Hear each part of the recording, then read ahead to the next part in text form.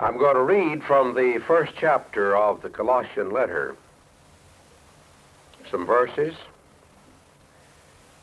starting with the 12th verse of the first chapter of Colossians. If you have your Bibles, I want to turn with me. Paul is, just to show you I've been to school, I assume it's Paul.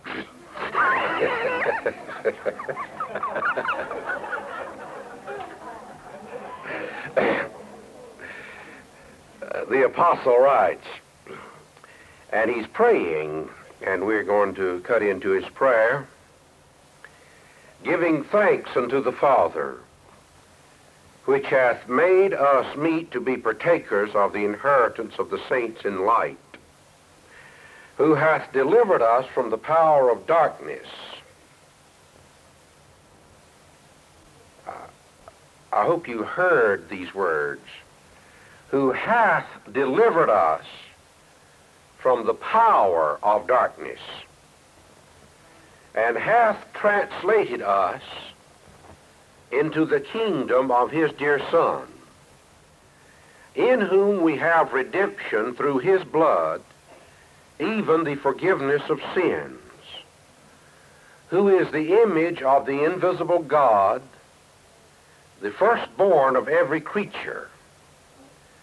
For by him were all things created that are in heaven, that are in earth, visible and invisible, whether they be thrones or dominions, or principalities or powers.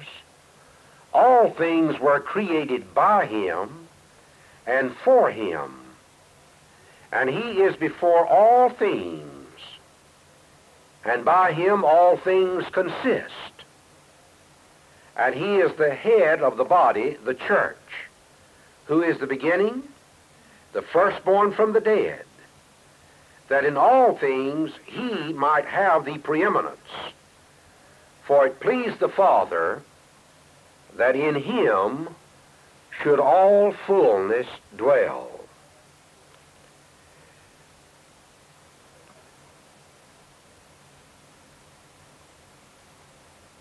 We know that we're not worthy,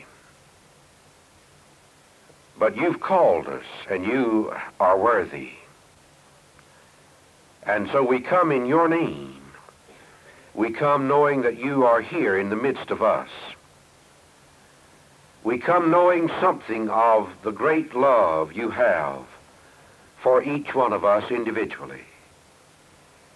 We come knowing that you are here now to minister. Let every block, every hindrance be removed that would stand between each one of us and the work that needs to be done in us.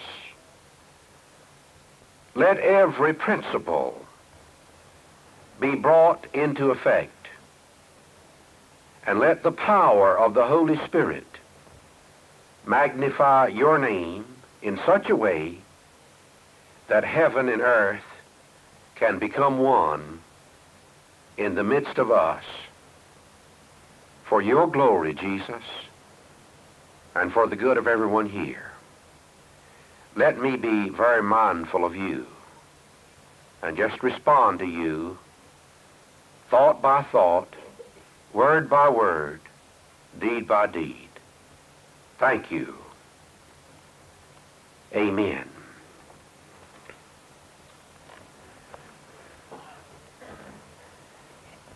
Anytime you start out doing a job, it's wonderfully good to have an idea of what the finished product is to be. Anytime you start out on a trip, it's wonderfully good to know where you're going. And when you start walking in the Spirit of God, it's good to know what it's all about. Now, the purpose and plan of God, as I understand it, is that he shall conform you to the image of Jesus Christ. That he is to bring Jesus to full stature within you. And God's purposes And every process of heaven and earth is to conform you so that your mind, both in the way it thinks and in its content, will be that of the mind of Jesus Christ, so that your inward affection, your spirit, will be under the subjection and manifest the presence of the Holy Spirit, the Spirit of Jesus Christ, and that ultimately your vile body, as Paul used the term, is to be changed into the likeness of his own glorious body. This is why I get excited about physical healing. If physical healing had no permanent basis, it would be merely a temporary alleviation with which we could do without very well. But the glorified body is the basis of healing. And every time we have a healing, to that degree, we are manifesting God's ultimate purpose in giving us bodies likened unto the own glorious body of Jesus, in which there is no sickness at all, no disease, but wherein there rules and reigns life in its fullness. And so I'm against sickness, because Jesus Christ becomes the basis of our life, and indeed is our life. And sickness is unlike Jesus, whether it's on the level of mind or spirit or body. So we're not just working for temporary release. We're working on the basis of the permanence of the revealed glory of the purpose of God that is in Jesus Christ. And that is for the Father to conform us to the image of his Son. For you were made by Jesus. You were made for him. And you're held together in him. That is, when you're not in him, you fall to pieces, let's face it. And that's the trouble with most of us. We're coming unstuck. We're unglued. We're falling apart because we lack union with the Lord Jesus Christ himself. Now, the way whereby this union is brought into being and is sustained and fulfilled is through the work of the Holy Spirit. So this afternoon I want to talk about some of the lessons I'm learning in walking in the Spirit. For each one of us, we do not become like Jesus by trying to act like him or trying to look like him. We're just making up. And every time you make up, the night comes when you have to have the cream to cleanse it.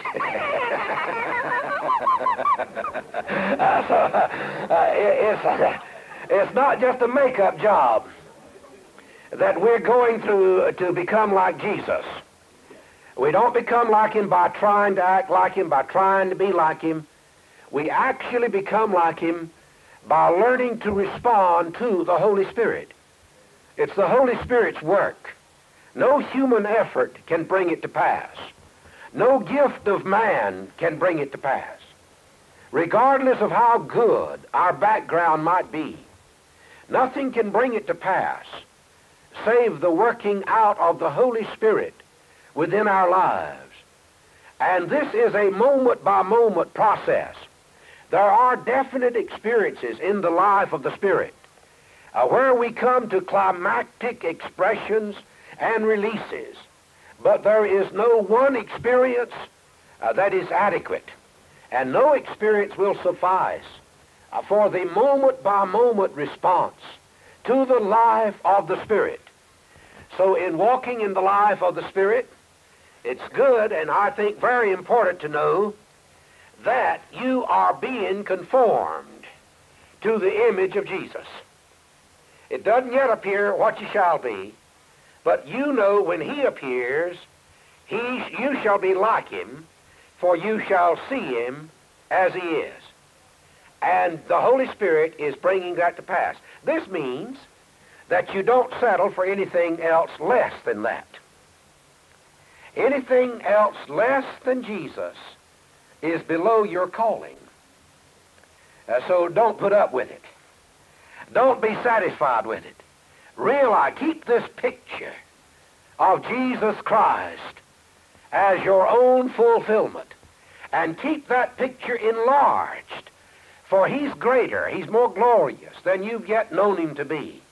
So learn to behold Him in His glory. Learn new ways of seeing Jesus. As John was saying this morning in such a wonderful way, incidentally, isn't it wonderful to meet John Sanford? He's up yonder, so I'm not smudging his light. But isn't it wonderful to find a man with such good sense and has the wit about him and is able to transmit in such helpful ways? But as he was saying this morning about listening to Jesus, learn to see Jesus in different ways. Learn to see Him in all things. Learn to see Him in every one you meet. And He is there in every one you meet, in some relationship.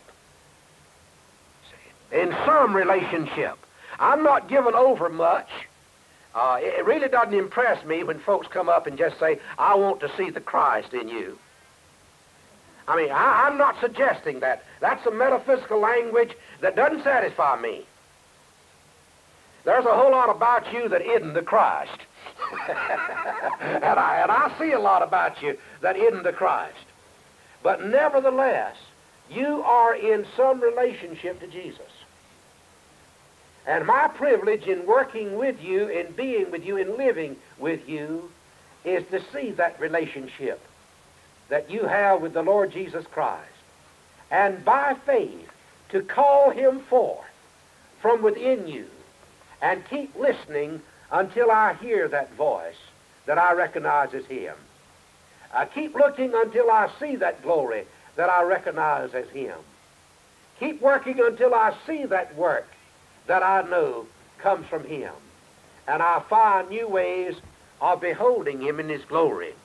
I'm also glad, I hope Agnes, and I know she will go deeper than she's gone yet in terms of the natural order. Because God is dealing with me on this too. I'm getting excited about seeing Jesus in the natural order. It says it was made by Him. And everything He made reflected something of Him. And when He talked about considering the kingdom of God, He did not paint ethereal pictures. He said, consider lilies, how they grow. And Solomon said, look at the ants. And so all through the scripture, Jesus said, look at the birds. And all through these scriptures, we began to get God showing us the expanded view by seeing Him in the world that He's created. I'm not pantheistic, I don't think at all. But I do think that we should see the world related to the Lord and see these processes of the natural order reflecting something of the face of our Savior. And so I'm appreciating this world more and more as I look out on it and seek to look in it and discover the picture of the Lord.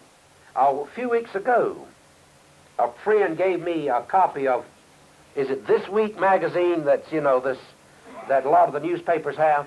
Anyway, it was a Sunday edition. I think it's This Week magazine. And in it was an article, very brief article. Boy, had done a good job, however, of selecting various experiments over the world that were related in terms of discoveries about vegetables. And it was talking about the revolution that's going on in the vegetable kingdom. And some of these scientists were discovering, or saying really right out loud, that vegetables have feelings. That vegetables have memories. That cucumbers have strokes. Now, look, this is just fabulous, isn't it? And the United States Army Air Force, or United States Air Force, excuse me, folks. If any of you military here, I understand that's ugly, just say Army Air Force. The United States Air Force has discovered that alfalfa which can react and throw off poison, carbon monoxide, and also can respond to love. They took a machine, this one fellow in England, took a machine, something like the officers use for a lie detector machine, and hooked it up to a tomato and began to pierce it, this tomato, just jabbing it irresponsibly, and the tomato reacted violently. But when they cut the tomato to eat it, it didn't respond at all. It was willing to give itself. Now, I'm just telling you what I read. I don't know whether to believe it or not. But however, it does give you some windows through which you can peer and give you some thought in terms of seeing expanded pictures of the living Lord in terms of the natural order. And it certainly is in the prophetic stream that when these boys get caught up in glory, they see the fir trees clapping their hands together. They see that all of the natural world begins to respond and come into a harmony. And certainly Paul said he understood that the creation was in birth pangs, in travail, as in labor pain, waiting to behold the liberty of the manifestation of the sons of God. So I take it there's locked up in the natural order around us pictures of Jesus that we could see if we released on the natural order enough faith and enough love to call him forth. There's locked up in you pictures of Jesus that enough faith and enough love will call forth. There's locked up in me pictures of Jesus that enough faith and enough love will call forth.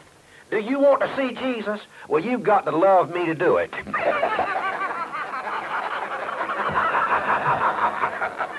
Glory to God.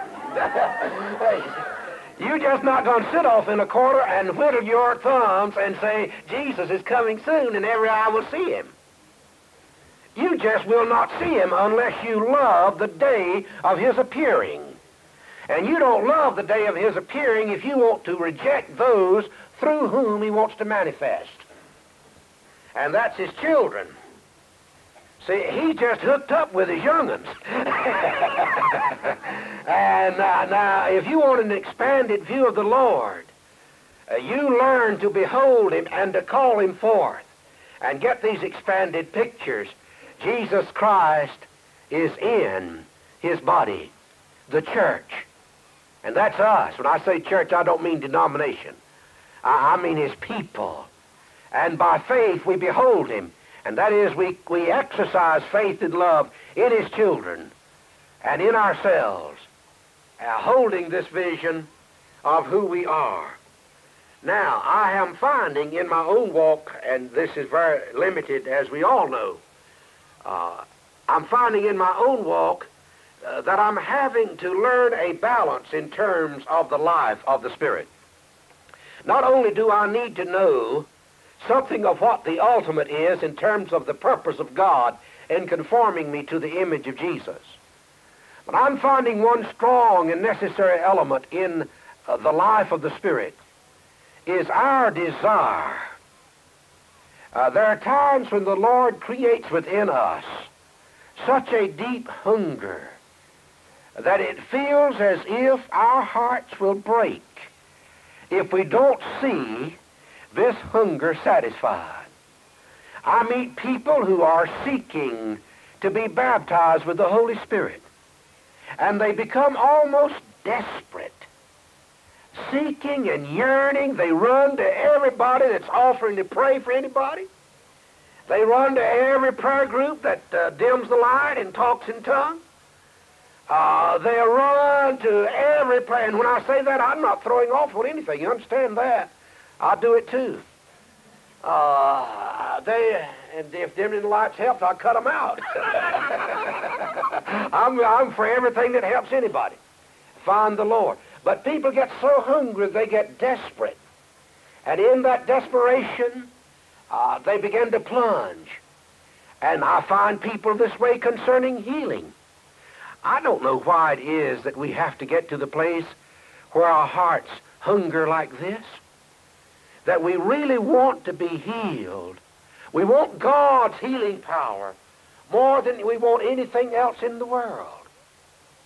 And then it seems as if in the very heart of this hunger, the very thrust of it, God says to us, you'll have to release it in order to receive what you're hungering for. I'm finding that sort of balance. Because if you keep that hunger at its cutting edge, it'll tear you to pieces. I think we go off balance at this point. That we get so hungry, so desperate, that our insecurity throws us off balance. And we just feel, just stay right at the core, right at the cutting edge of hunger, and don't ever get to the place where we release it and say, Lord, it's your business. Now, I've hungered all I can hunger. And if you don't baptize me, it's going to be your fault. And we release it to him. And it's your business, Lord. Lord, I've hungered and I want to be healed all I know how to be healed. And I've done everything I know how to get healed. But now it's your business, Lord. Now you get at it. And we release it. Lord, I sought for guidance all I know. And I waited on you, and it looks like to me everything around me is closed in. I've heard all these preachers talking about prosperity, and my business has gone to pot. Here I am waiting on you for guidance, and no guidance has come. Now, Lord, if you want to guide me, you better get at it, because I'm going to start doing what turns up. And the first thing you know, as you release it, you'll find that in the place where the waters meet, the hunger meets the relinquishment of the hunger. The desire meets the relinquishment of almost an abandonment of the desire. And there in the meeting of the waters, somehow the Lord works out his processes in our life. I'm finding this so often true in my life, in the life of others, that I almost think it's a basic rule or law of the kingdom of God. And I've met it on different levels in different ways. And I'm still meeting it over and over again. So if you would walk in the Spirit, you must realize you are to be emotionally involved. And if you're not ready for your emotions to be dealt with, you're not going far in the kingdom of God. I've met some people in our day who are very much afraid to go into any kind of experience that has to do with an emotional experience in depth. And so rather than to go in terms of the emotions, they stay in the level of the mind.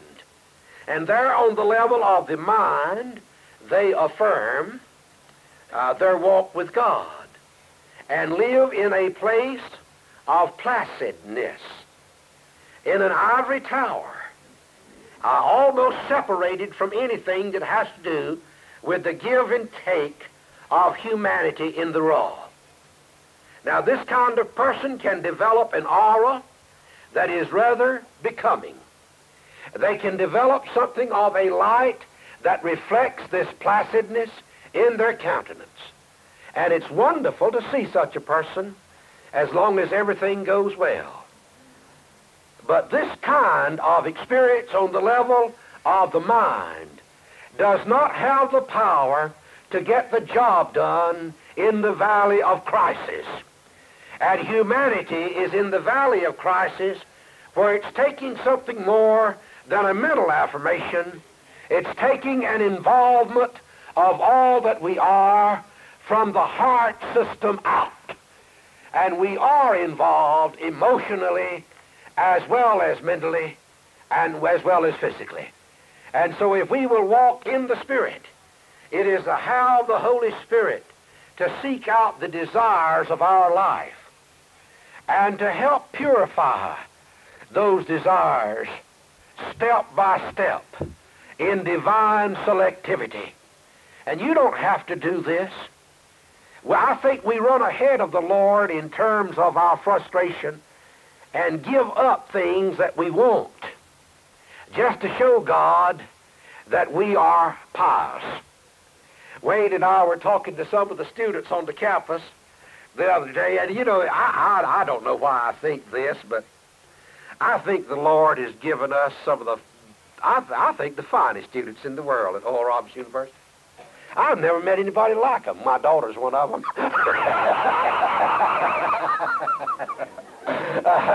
But we were talking with some of them the other night, and one of the bright young girls popped up and said, we were just discussing this business of being pious. And one of the bright young girls says, why don't we run over to Africa and get us a hut and be humble? You know, and we run into that, don't we?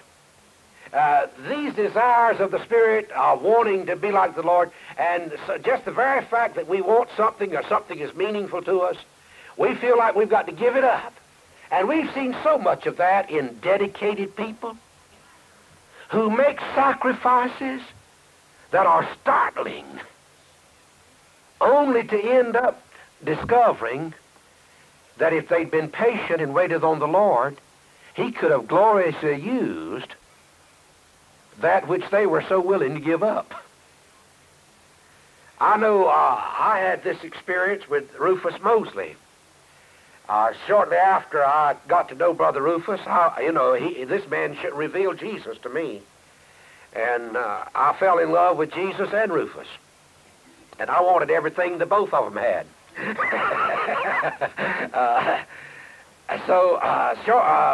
Shortly afterwards, I really began to be concerned to bring in the kingdom of God. I'd heard Rufus talking about it, and I was supposed to do it. And so I was pastor in this church in Durham, North Carolina. It was a rather compact community, and I'd just gotten a new car. Well, I didn't have enough money to make the payments like, in Freedom anyway. That was part of it, but the other part was noble. So I said to Brother Rufus one day, we were riding along in that new car, I said, Brother Rufus, I'm going to give this car back in, and I'm going to take the money and give it to missions and buy me a bicycle. And I'm going to visit these folks on the bicycle because it's close enough to ride, and I don't need this car. He said, Tommy, I think that's a very loving thought, and it might be exactly what Jesus would have you do. And as we rode along, you know how he waited on the Lord and just praised him, act like he forgot everybody else around him. Just, we do love you, Lord. Thank you, Jesus, and bragged on the trees and everything else. Then he looked the car over, and he said to me,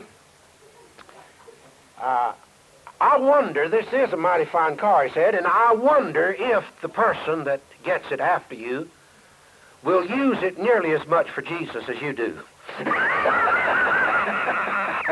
You see? And it just hit me head on. This business of being pious is not for you to do without a fall coat. See? Not necessarily, though it may mean that, but not necessarily. Or it's not necessarily that you'll do without another car, though it may mean that. But it really does mean that you'll use the coat to the glory of Jesus, or you'll use the car to the glory of Jesus, or you'll use what you are in every way to the glory of Jesus. See? So there is that balance between a willingness to release and the ability to appropriate. I know the Lord wants us willing to turn over everything to Him. And I know that from personal experience. It's a place where we are willing to keep everything on the altar before the Lord and keep it released.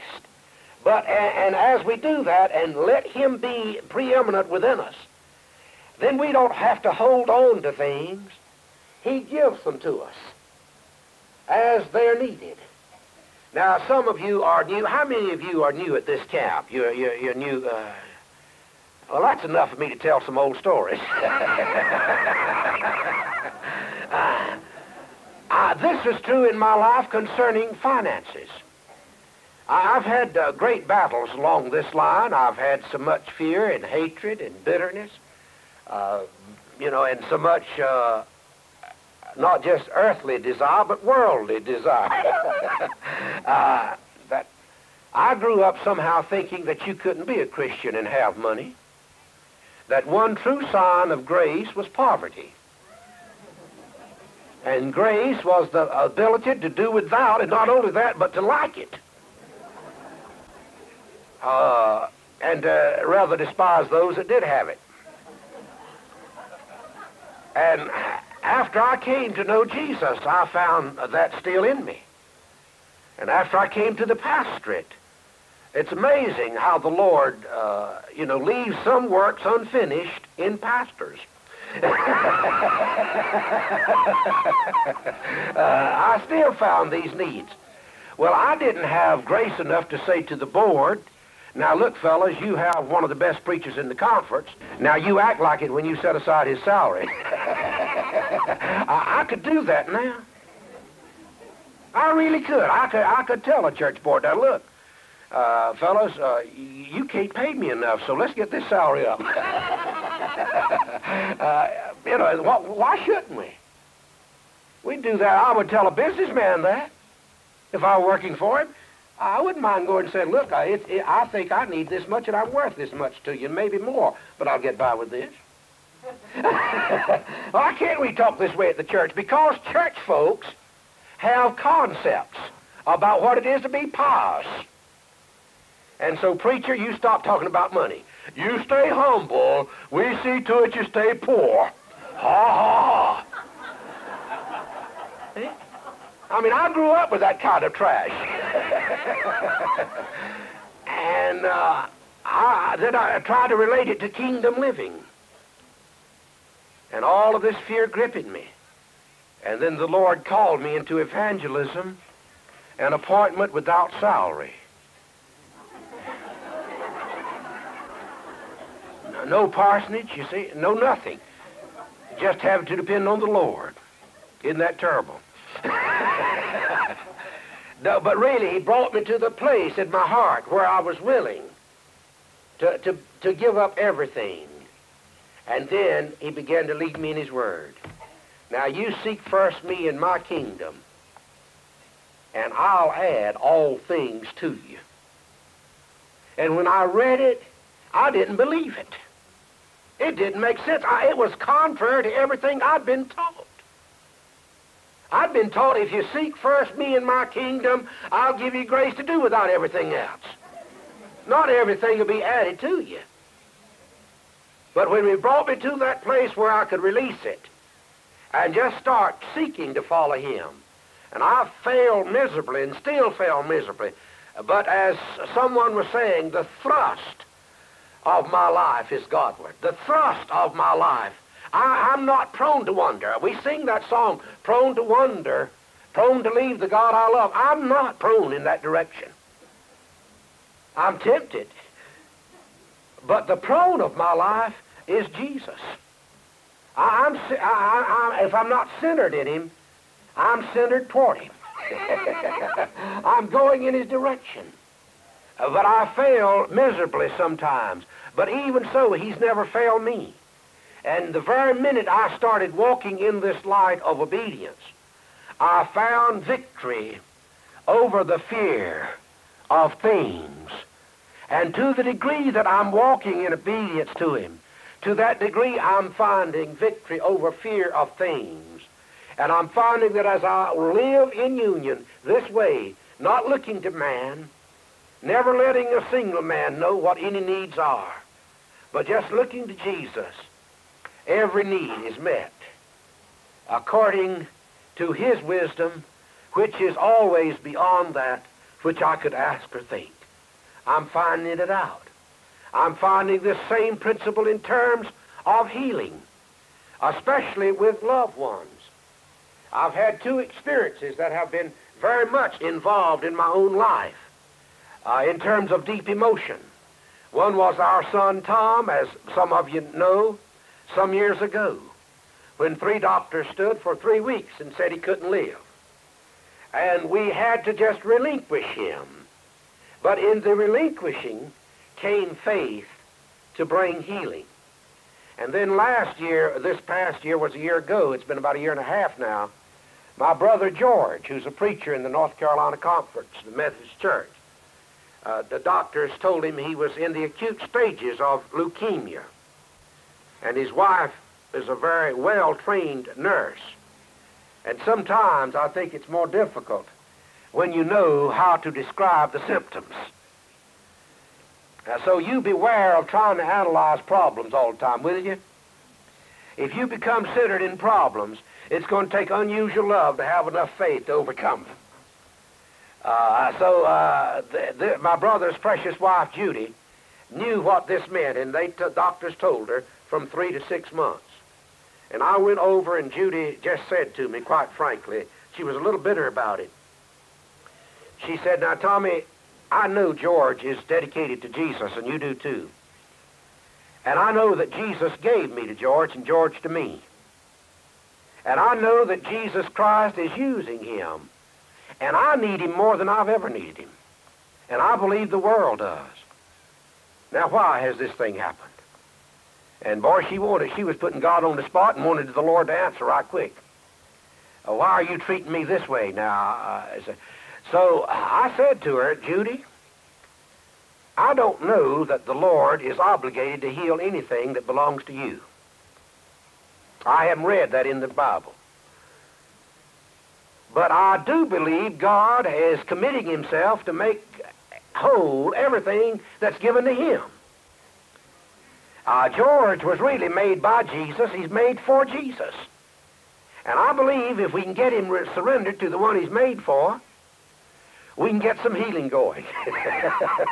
And so rather than trying to ask God why he's let it happen, why don't you and I slip out to the altar of the church and see if we can't let the Holy Spirit release George from our hearts. And so she was very gracious about it. She's a precious girl. And we went out to the altar and knelt, and just began to wait on the Lord and yielding to the Holy Spirit, not in desperation, but just in holy quietness. And scripture verses would come, and verses of hymns would come, and we had a good worship kneeling together. Then we just sensed the Holy Spirit as he began to reach into our hearts and bring out this boy and put him on the altar. And so I suppose Judy and I stayed at the altar, I don't know, half an hour, 45 minutes or so, and just had a great experience of releasing him. And the work was done by the power of God. So we went on back to the parsonage, and then I laid hands on George, had prayer for him, and Judy followed me out to the car. And as I started to leave, I said, "Judy," and I just heard myself saying this. I didn't think it. It was just spoken through me. "You needn't worry anymore. The diagnosis is going to be changed than the doctors will tell you." She looked at me and laughed, almost a foolish laugh, and said, "You sure don't know anything about medicine."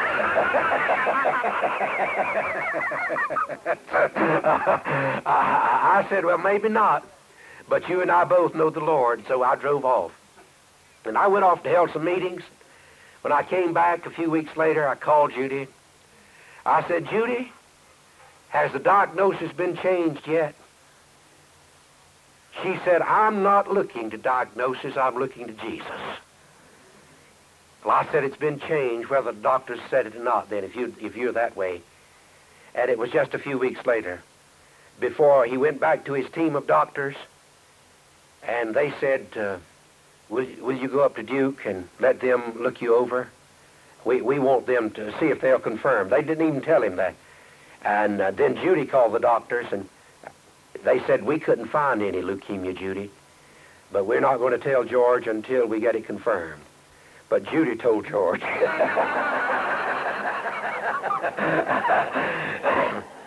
So George went up with the records from the first team of doctors to the hospital at Duke.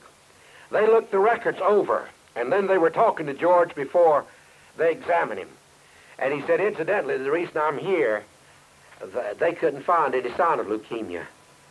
And the doctor that was heading up the team said to him, well, George, in light of these records, if they didn't find any leukemia, you better get down on your knees and thank God. And when the Duke team examined him, they confirmed the home team. Now, that came through relinquishment. Wanting a boy healed as much as any young girl ever wanted a husband healed. But then laying him on the altar. And then letting others pray the prayer of faith. See, that hunger matched with that relinquishment as you release this way, walking in that contrast, in that balance. I think this is basic to kingdom living. As we go this way, seeing what the Lord is offering, hearing what he's saying to us, seeing what he's showing us, desiring it with our hearts, relinquishing it with our wills, I'm finding also this other principle to which I alluded, and that is a glad obedience to the things that are at hand while we are waiting on the Lord. Most of us, in terms of waiting, think that it's just a time when we're separated, waiting in apprehension. But really, our waiting on the Lord is a joyous abandonment while we give ourselves to the tasks that are at hand. A girl who is waiting for the wedding date is not somebody who's just sitting around gnawing her fingernails. She's going around, making sure that the gown fits, seeing that her daddy and mama are looking after the flowers, being sure the preacher's got his date all cleared, being sure the church calendar is all set, making sure all the right invitations. You see, she's preparing for the great event. She's not trying to get him married before the date, but she's making everything is set at the right time so nothing will hinder it when the date does come. Now, the Lord showed me this in the parable of the prodigal. In the Bible, we call the parable of the prodigal. I had this father sitting around chewing his fingernails, getting hump-shouldered, peeping out between the Venetian blinds. And every time he saw a form down the road, getting his hopes built up, only to be disappointed to find out it was a neighbor boy.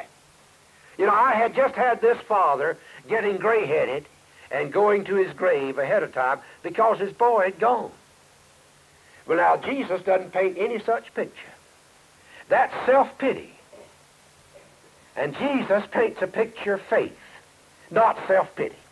I don't know anywhere where the Lord is more ruthless, if the Lord is ever ruthless, than at the point of self-pity. I don't know anything that'll tear you up that is any more unbecoming a Christian and not waiting on the Lord than just sitting around in self-pity.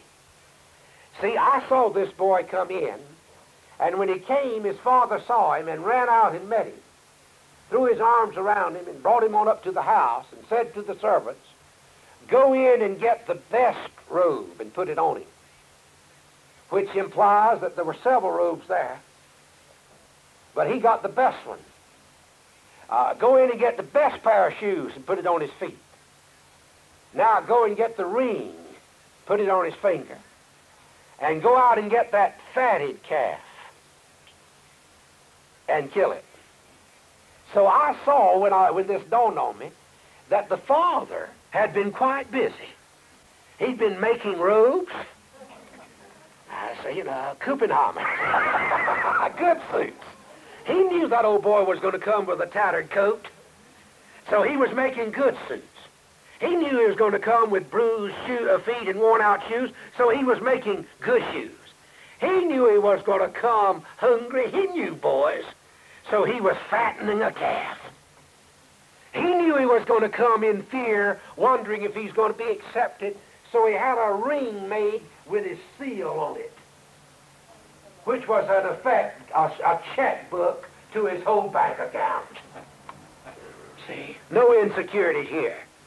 The father had been busy preparing things for the boy when he would return and live at home. So if you really want to know what to do to wait on the Lord, find some ways to prepare your mind. Find some ways to prepare your heart, to prepare your soul to serve the Lord with the things at hand, so that he can have you in the movement of service at the moment that your healing is released. One of the greatest stories of healing I've ever heard is what is called the Betty Baxter story. This girl up here in Minnesota who was crippled, her body was twisted and torn. She just was almost a ball of mangled bone and flesh. And she knew that the Lord was going to heal her. And when she heard that Oral Roberts was coming to that area, the Lord told her this was the time. Do you know what Betty Baxter took with her to that meeting? A pair of shoes. You say, this is waiting on the Lord. She had already had those shoes. She had things already prepared, so when the Lord healed her, she could start running. Now, you want for the Lord, what is it you want from him? You want to be healed? Well, hunger for it. Know that he's got healing for you. There's no sickness in Jesus. Jesus is health. Know that God wants you to be healed. What do you want for Jesus? Do you want to be filled with the Holy Ghost? Well, know that he's promised you shall be baptized with the Holy Ghost, even as John baptized with water. You see, Jesus said, he at least implies he's as willing, I think more willing, to baptize with the Spirit than the Baptists are with water. John baptized with water, he baptizes with Spirit. So are you really hungry to be, well, hunger after? Well, don't settle for anything less. It's the promises to you. What is it you want from Jesus? You want your needs met? Well, hunger for it. Know that it's his desire to meet your needs. Relinquish it. Relinquish it in faith to somebody in your prayer group this afternoon. Lay it on the altar. Let them be the ones who pray the prayer of faith. If you must wait on the Lord for a while, don't just sit around and say, well, the Lord must not want to heal me. I prayed and I prayed. Agnes prayed, Tommy prayed, George and Wayne prayed. No, that's no faith. Thank God. All these people have prayed, and I know these people have prayed prayers of faith, and it's got to be answered. Thank you, Lord. You see, so, Lord, it hadn't been made manifest yet, but if one more person lays hands on me, it's going to be. Get in the faith. Get in the expectancy. Get in the thrill. And take these pictures of the life God will have for you in the healing love that's to be made manifest through you. These are some thoughts about what I'm learning in walking in the Spirit. Let us bow our hearts before him. Thank you. Lord, we thank you that you just got us all set here to go to these prayer groups. And Lord, we're going in your name. We're going knowing that you're in the midst of us. And Lord, if we don't know what it is we're desiring, open up these doors of our hearts. Don't let a one of us go to these prayer groups without hungering for something from you. And Lord, give us new pictures of that which we can hunger for. New ways to see you, new ways to hear you, new ways to love you and to be one with you. Lord, create within us an enlarged capacity to want and desire all that you are and have. But as we go, Lord, not only give us the hunger, give us the willing to relinquish it, give us the friends who will believe with us, and give us the willingness to turn to things at hand and walk in obedience at the moment while we're waiting on you. Thank you, Lord. Amen.